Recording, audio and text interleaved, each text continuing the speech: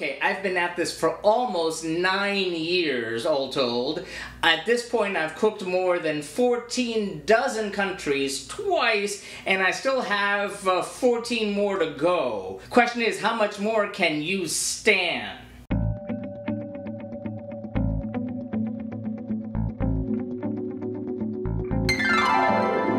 And welcome back to Cliffieland. This is week in country number 179 on our second attempt of cooking the food of every single country in the world. And tonight we're up to the nation of Turkmenistan. Turkmenistan, located in Central Asia, is on the Caspian Sea and is bordered by Iran, Afghanistan, Kazakhstan, and Tajikistan. And it is a really interesting country with one of the most interesting histories and kind of recent histories that you could possibly imagine. And if you've never even heard of the country or you don't even know what I'm talking about, take a minute after this and read up about it, because it is really kind of kooky and it's far beyond the scope of what we're dealing with here, but I recommend it. In any case, it is a really interesting place with a very curious cuisine. Trivia note, it is our second to last stand country. We only have one more left. And it is also the home of what was once the largest city on the earth. Of course, that was a long, long time ago, but still. As for the food, it is pretty typical of that of Central Asia,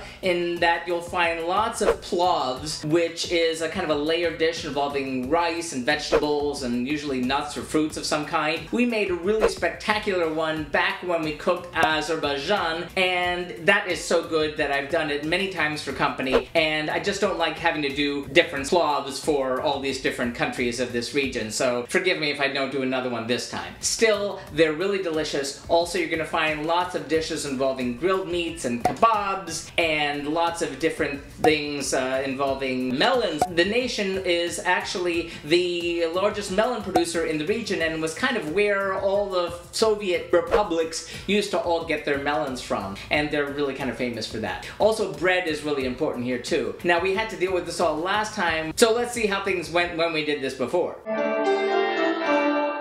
Well, now, 5 years ago on the Global Cooking Challenge, I was able to cook and stream across 3 nights, which was really quite a bit. The first night I made a lamb and rhubarb stew, and I love me some lamb and I love me some rhubarb. However, that didn't come out really great because we're in Florida and fresh rhubarb is hard to come by even when it's in season. Therefore, it was just kind of like, okay. So we're not doing that one this time. The next night I made some lamb kebabs, which are really delicious, and I served that with the Turkmen plov. Did I just mention plov a minute ago? That was really nice, but like I said, I don't want to have to be repeating plovs all the time here. When I invite you to dinner, please ask me to make one. It'll be really nice. In any case, what we are doing here tonight is what we did on the third night, which is kind of the, or one of the national dishes of Turkmenistan, which is a Turkmen shepherd's pie, which is really big, and you poke a hole in the middle, and usually you do it with a specific kind of stove, and we're just doing it here in our Western oven and so forth, but it came out rather nicely last time. Looking forward to doing it this time. Bonus trivia night about the food of Turkmenistan. Like a lot of the food of Central Asia, ironically, even though they were on the Silk Road where Europeans would go to the east to get spices and bring them back home, there are not a whole lot of spices in the food of this region, and that's interesting. I was really curious to see how things would go if I would make sure to at least, you know, salt and pepper it properly. In any case, we need to see what goes into tonight's dish. For our Turkmen shepherd's pie, we'll need, first, for the filling, 1 pound of beef or lamb cut into small pieces, 1 tomato diced, 1 onion finely chopped, half of a bell pepper diced, 1 teaspoon of salt, 1 pinch of black pepper, 1 pinch of cayenne pepper, and half a cup of water. And for the dough, 3 tablespoons of butter softened, 1 teaspoon of salt, 1 1/4 cups of lukewarm water heated to 110 degrees Fahrenheit, and 17 ounces or 500 grams of flour. That looks like it's going to be really good. I love me some pie, so we need to get cooking. First, prepare the filling. Into a bowl, place the lamb, tomato, onion, bell pepper, salt, black pepper, cayenne pepper, and water, and mix it together. Then prepare the dough. In another large bowl, add the butter, salt, water, and flour.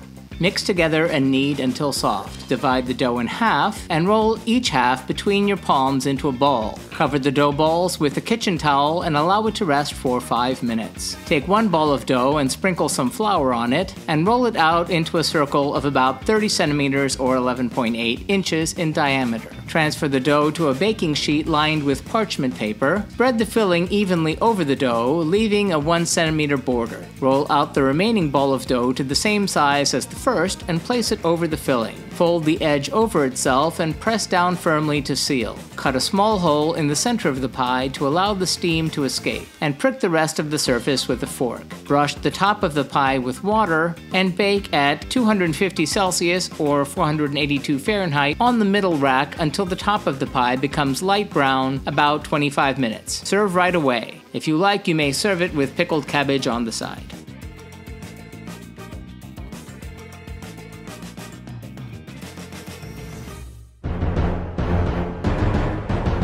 How did that turn out? Well, it was, kind of like it was last time. It was very tasty. Is, no great illusions here. It wasn't a spectacular jump up and down dish. It's simple peasant food, and like I said, it doesn't have a whole lot in the way of spices, so if you season it properly with salt and pepper and, maybe if that cayenne pepper, you give it just enough, it might help, balance things out. Still, it was very nice. I liked it. As a dish, I'm gonna give that one 4 out of 5 globes. As a meal, it's not really enough to balance a meal. As you'll see, I served it with pickled red cabbage. I could have, tried to make a red cabbage dish from Turkmenistan myself, but I didn't have the wherewithal to do that, so I bought, store-bought. It was a nice addition. It was nice to have a vegetable on the side. Still, it really felt like I needed some kind of starch. So if you're making it yourself, throw some potatoes or whatever else. People from the country aren't going to be looking at you. So don't get too wrapped up in the details. So that does it for this stint here in Asia. Next week we head back out to the Pacific after a long time, too long if you ask me, to have the really, really tasty food of Tuvalu.